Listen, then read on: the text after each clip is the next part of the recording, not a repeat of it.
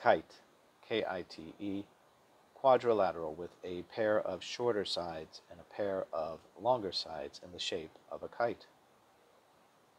A kite is a shape that literally looks like an old-school kite.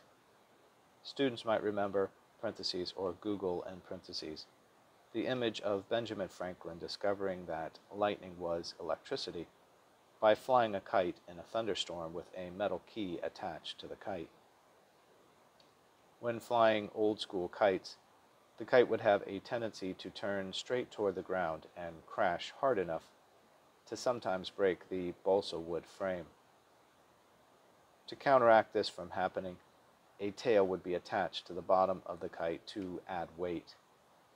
The tail was often depicted in the pictures as a string with cotton bows tied to the string to make a tail sometimes several feet long.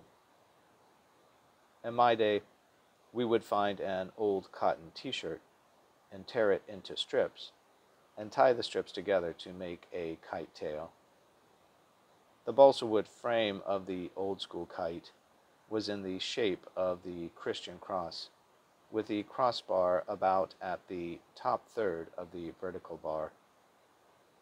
The frame would be covered with tissue paper and later plastic, and a string would be tied across the back of the crossbar to form a bow shape, which helped to pick up the wind.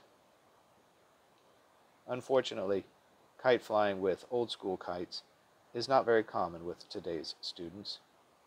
It seems video games and social media might be far more alluring. Nonetheless, in geometry, a kite shape is a four-sided shape with a pair of shorter adjacent sides at the top and a pair of longer adjacent sides at the bottom. Note that a kite is not a parallelogram, and the diagonals of a kite cross at 90 degrees, and the vertical diagonal bisects the horizontal diagonal, parentheses, which is called the crossbar in this description, end parentheses. Related words: quadrilateral, two-dimensional shapes.